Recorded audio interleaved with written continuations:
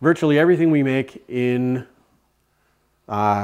spindle turning is either a full bead, a full cove, a half bead, or a half cove. And then there's various combinations of those things.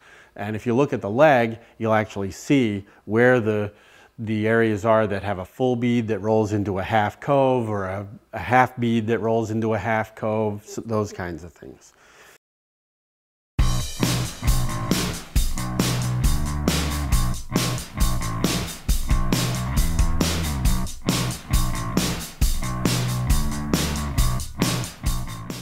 So the first thing I want to do is just strike a bunch of lines around here. So I'm just going to take a pencil, and it doesn't matter at this point what size distance you have between the lines. This is just a turning exercise.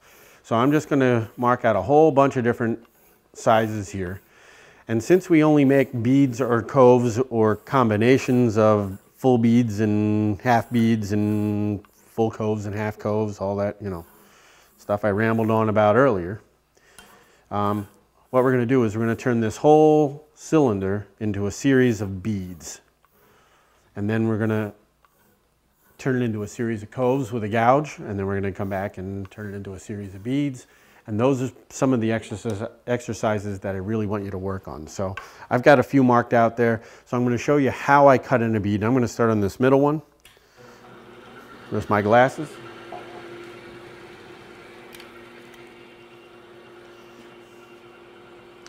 Now I'm going to set the skew down on this flat surface right here onto the tool rest, and I'm going to have the skew at about a 90-degree angle to the work surface. And you can see where the back of my handle is down low, and I'm just going to move forward until I just make contact with the cylinder, and then I'm going to raise my hand, and I'm using the toe of my skew to do this. You can use the heel, but I tend to find that I run more. I'll catch and drag one direction or another if I'm not perfectly vertical when I do this. So move it until you just touch, raise the handle. Raising your handle on your tool when you're working at the lathe controls the depth of cut. So the higher I raise it, the deeper I cut. And what I want to do is cut in a few of those. And you can see I've got a couple of different sizes here. Now I'm going to use the heel of my skew to make the next cut. I'm going to go from a starting point out on the cylinder, and again you'll want to watch that heel of my handle there, and you can see how I am traveling sideways and up as I roll the skew over to create a half of a bead. We always cut from the high point to the low point. You always cut downhill when you're doing it, working on a lathe. If you try and cut uphill, you're just going to tear the piece apart. So again, if I start in the middle of this bead here and just roll that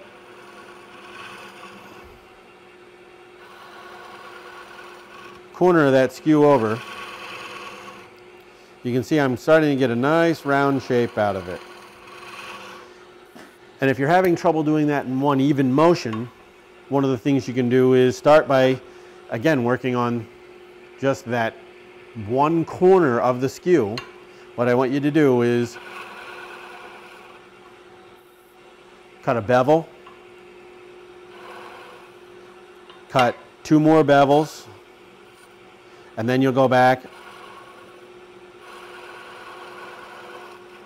and just round it off. So what we're doing is we put on about a 45, then we knock those corners off, then we turn around and we just keep knocking off the little corners as we go around. And again, I'm using that bottom heel of my skew to do that. And you can see I've got a really nice round little bead. So again, that is cut a 45. And again, you can see I'm actually sliding. My handle is moving in this direction, you know, sideways, and I'm slicing a 45. Then I'll go back and knock those two corners off, and then I'll go all the way around and right into the joining point of the two beads. And the other thing you'll notice is as I'm cutting here, my skew, if you look at the angle to the tool rest, we're running at about a 45-degree angle, maybe 30-degree angle, somewhere in there, to the tool rest and the edge of the work. So you want to make sure that you're not trying this dead on straight. You want to be at an angle and just cut straight around. Cut at an angle. Bring that toe right around and turn it. And then we can come back and do this side.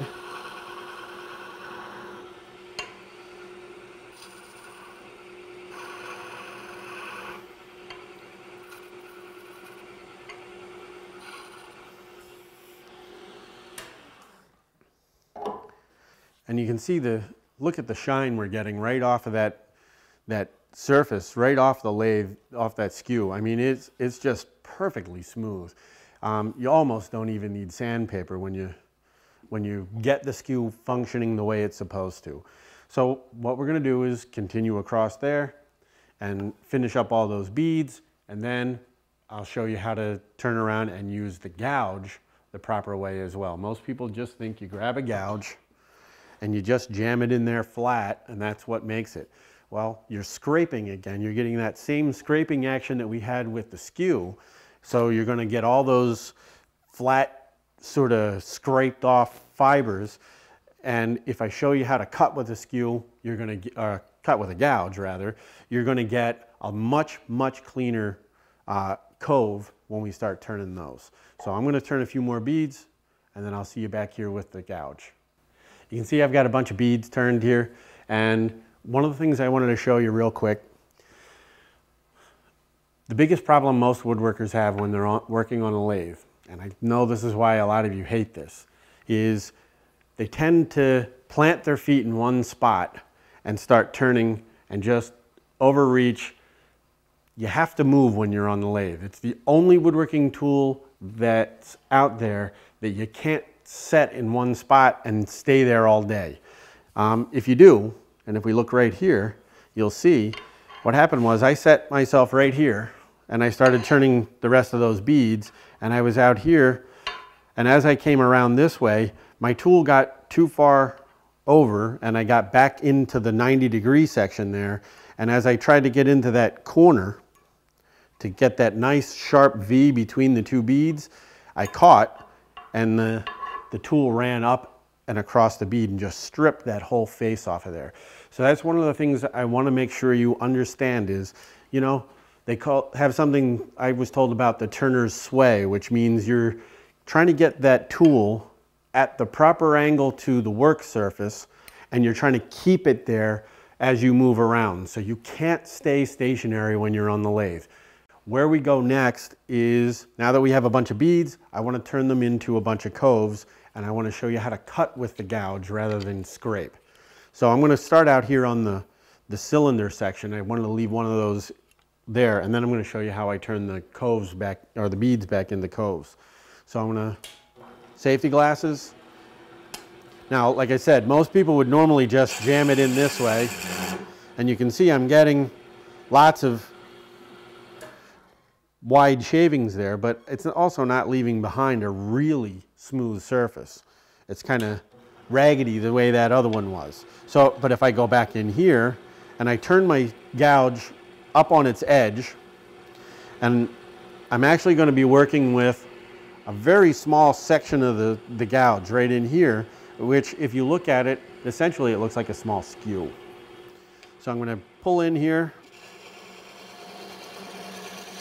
and cut down. And again, you only cut on the downward stroke. So I go from the high point to the low point, which would be the middle of my cove. Now, the thing with the gouge is, at the very bottom of the cove, you're always going to end up doing a little bit of scraping. And if I slow that down the same way I did with the skew, even slower, would be nice. You can see how I'm getting it to cut.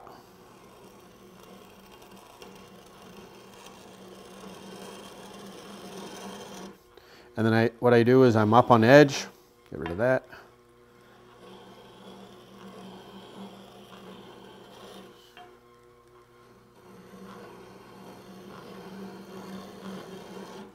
And you can see those, they were dropping off too quick, I couldn't catch them.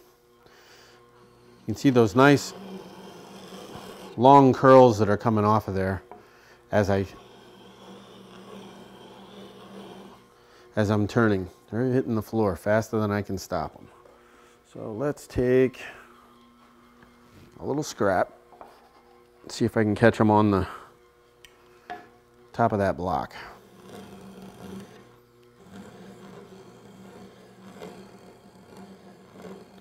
As I slice down the one side of the cove, you can really see how I'm getting long, thin shavings off of it,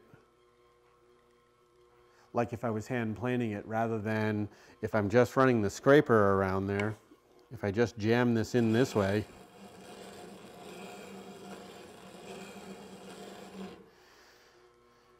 see, I'm getting those big wide flakes where the grain direction is perfectly perpendicular to the cut. And it leaves behind an entirely different surface. If I go back in here and clean this up, it's the same as the difference between scraping with a skew and cutting with a skew. And what you can see is this section's pretty raggedy, while that one's actually really smooth by comparison. So I'm going to kick up the speed a little bit. And I want to practice that 1/2 of a cove to the other half of a cove.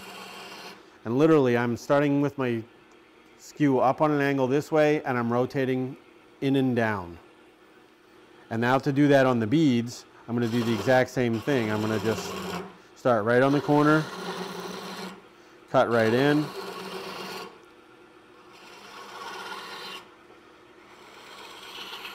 and I can turn every bead into a cove if I want. I'm going to do every other one.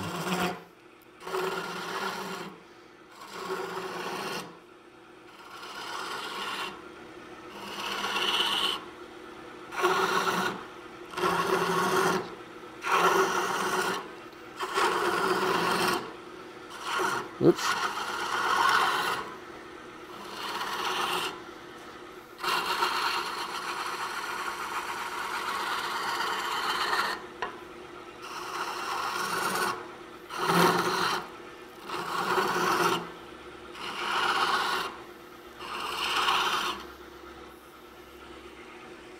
Go back and clean up that bead with my skew.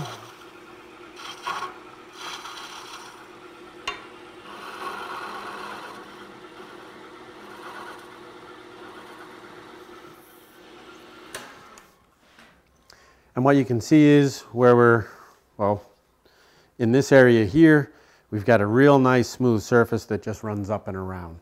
So that's the next exercise, is to turn all those beads into coves. And once you get them all turned into coves, then you'll make it into a cylinder again, go back and do the beads. And then I want you to do every other one and have those things flow very nicely from one end to the other. I'm going to turn in a couple of pummels, and I'm going to give you a couple more pointers on how to do that in succession and how to turn up close to them like we have right here. And at that point, we're rolling on the lathe. So let's get this thing going. Again, if you're like at the top of the leg where that long cylinder comes down, the taper comes down, and then you end at a pummel, what you want to do is you want to work your pummel from both sides. So the first thing we're going to do is start right in the, and I'm going to pull right in, I'm going to do one over here. And I'm going to just start by lightly cutting in, and you can see I'm working from the left side and the right side.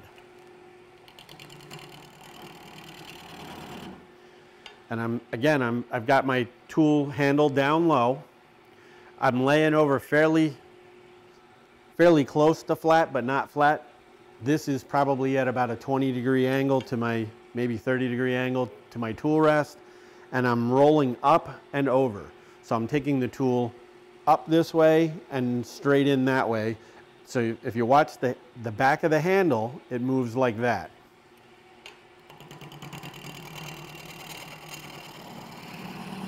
Coming right in there.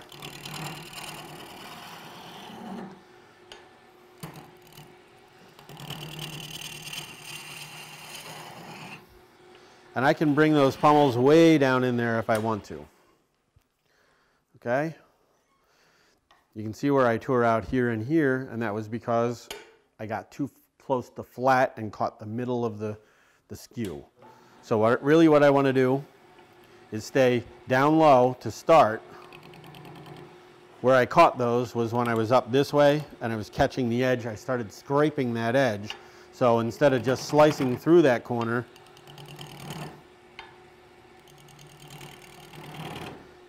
it scraped it, caught it, and tore it right off.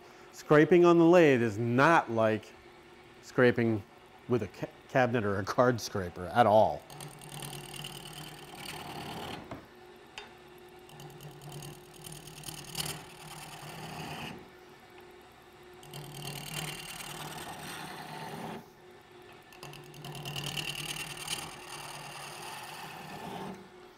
So let's see how that one came out. Much cleaner. You can see no tear out on the corners, and we got in there nice and tight.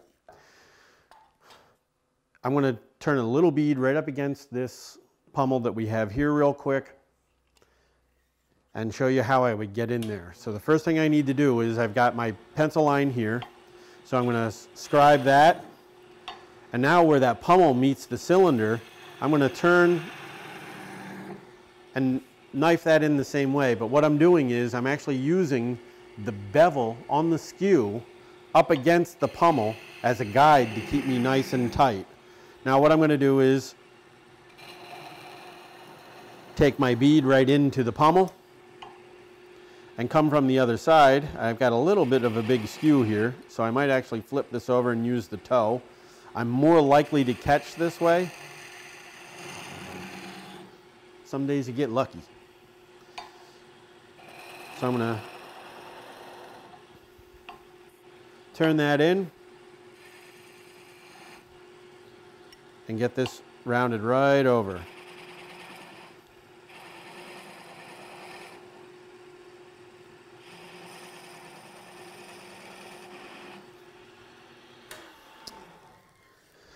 The key to turning well with a skew is to try and stay on the lower half of the skew when you're first learning.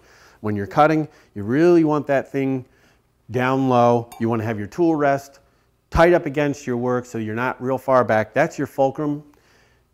You know, the longer your handle, the more leverage you have, the more control you have over that tool.